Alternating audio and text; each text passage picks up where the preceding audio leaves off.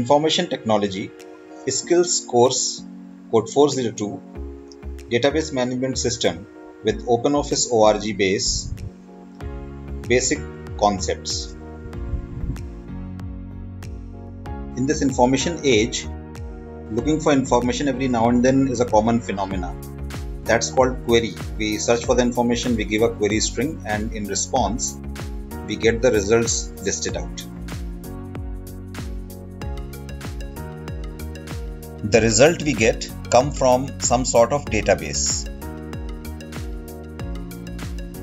Now, what is database? In simple terms, we can say that a database is an organized collection of data, just like in library where all the books are organized in various genres across various cupboards. Similarly, data is organized within the database in the form of tables, just like the books in racks in a library.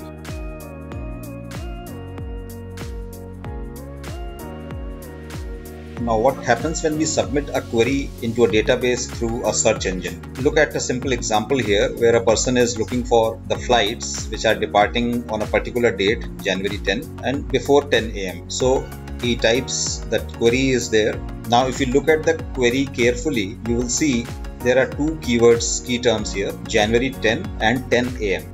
The database table which is containing all the details of the flights. So one by one the records in the table are searched. And as the query is being processed one by one, the matching records are marked, and finally the details of those flights which match that criteria are listed to the user. This is what happens behind the scenes of a search engine, or whenever we submit a query to a search engine or on a website or to a database directly.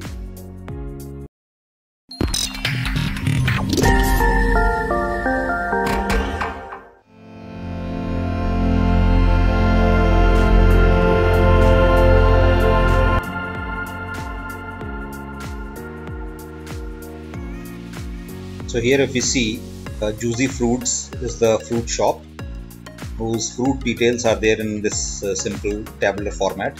Fruit name, size, maximum retail price, quantity in stock, quantity sold on which date, and how much amount is earned after each sale. That all is there in this table.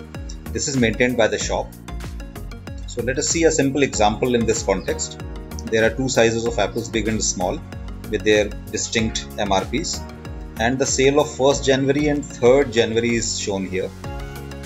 Now if I make another transaction, another sale of big apples, the MRP is 110, I will add the new record, I will add the new entry in the sales register like this. 4th Jan I sold 10 kgs of big apples, and after the sale I earned 1100 bucks, and now the quantity in stock is 15, that is 25 minus 10. That is also updated here.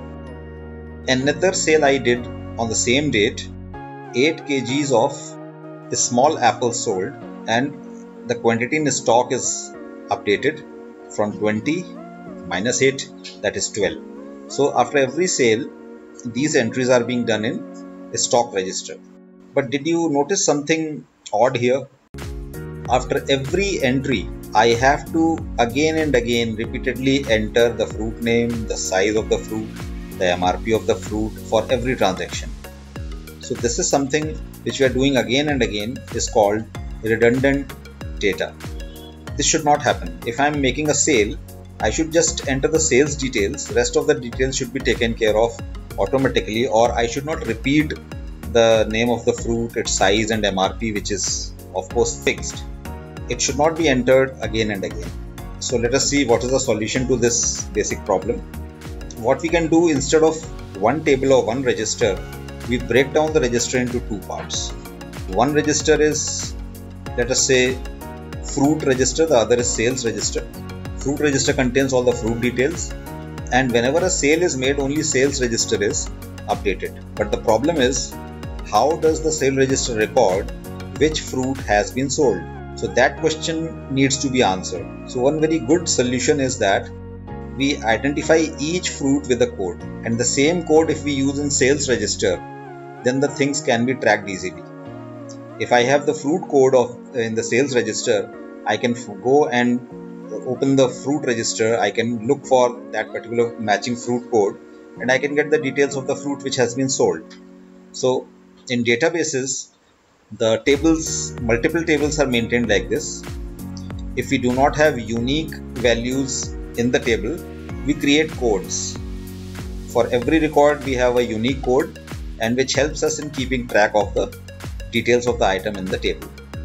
So coming back to our own example where we were maintaining redundant data, let us see how the things would be like now. So we have now fruit and sales table, and I made a sale of 10 kg on 4th of Jan. I made another sale of 8 kg on 4th of Jan, and what I did is I entered in the sales table only the fruit code. Rest of the things are available in fruit table. So this way, tables are logically related. This relation can be used to track the details across the two tables. So if you notice, in fruit table, fruit code is appearing only once. That is, every fruit code is unique in fruit table. Fruit code is identifying each record uniquely in the fruit table. Such a field which uniquely identifies a record in the table is called primary key field. So fruit code here is a primary key field, and it cannot have duplicate values and null values. Null means no information. So it cannot be blank, and it cannot have duplicate values in fruit table. But if you notice, the duplicate values are appearing in the sales table in fruit code. In sales table, fruit code is not a primary key. Here, fruit code is an ordinary field which can store duplicate values, because every now and then we will be selling different fruits. So fruit codes will be repeated. The matching fruit code in the fruit table will give us the details of the fruit which has been sold. So such a field which holds the matching key values, matching primary key values from the master table, such a field in transaction table or in the child table is called foreign key field. So in sales table, fruit code is foreign key. In fruit table, the fruit code field is primary key. So normally such tables having primary keys are called master tables. They are usually not modified after each transaction, and the tables which are modified after each transaction, the tables which record the details of transactions, they are classified as transaction tables. Moving further, databases also allow automatic calculations. So any field which is containing the calculated values should also be eliminated. So in our sales register, we were always calculating the sale amount. Since in database this can be calculated by a simple formula, so here we need to get rid of sale amount field also. So do not keep calculated fields in a database. The reason is databases allow the automatic calculations.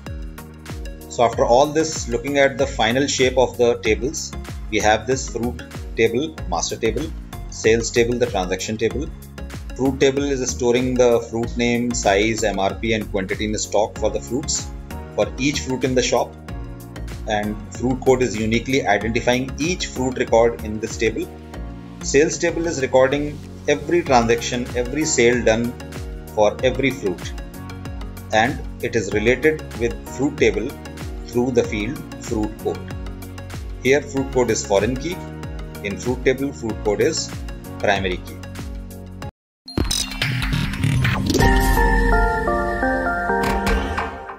Open the OpenOffice ORG application, and on the first screen, click on the option Database. Now select the option Create a new database and click on Next button.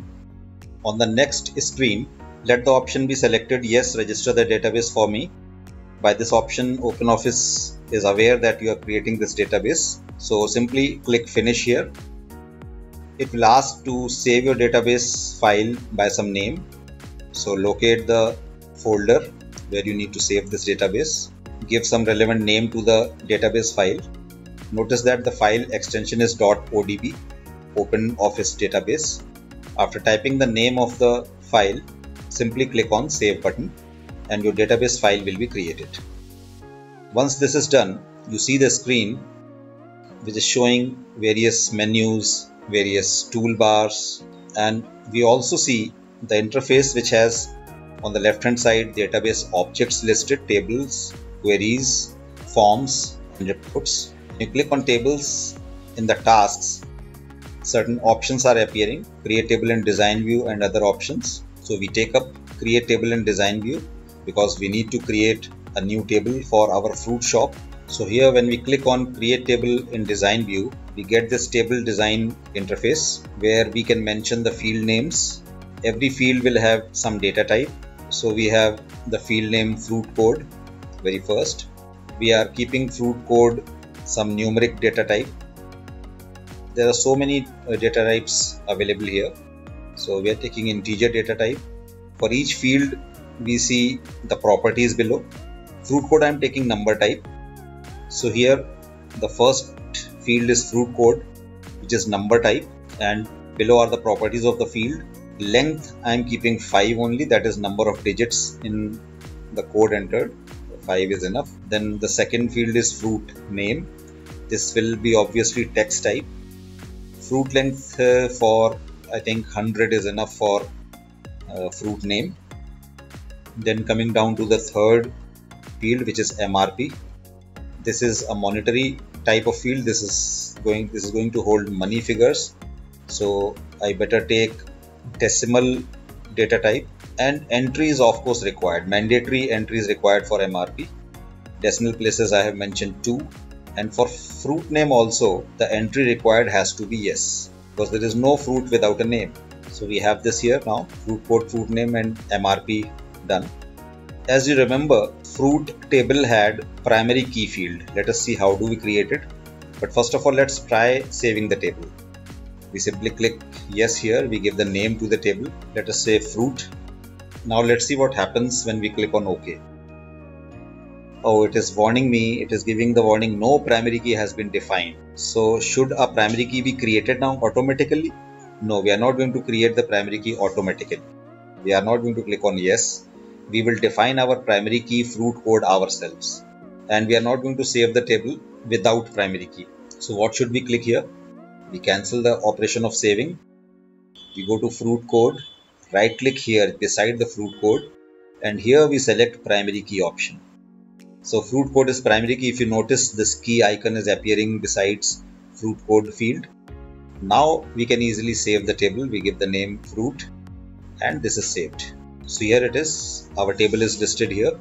So if you see, I can edit the table, open the table back, I can change the name, editing the table back, deciding the structure further. Let's add more fields here. You remember quantity in stock field was also there. So I'm taking it number type here. Length is just fine, but entry required, yes. That has been done here. So this way various properties are also set. Fruit table is ready for data entry.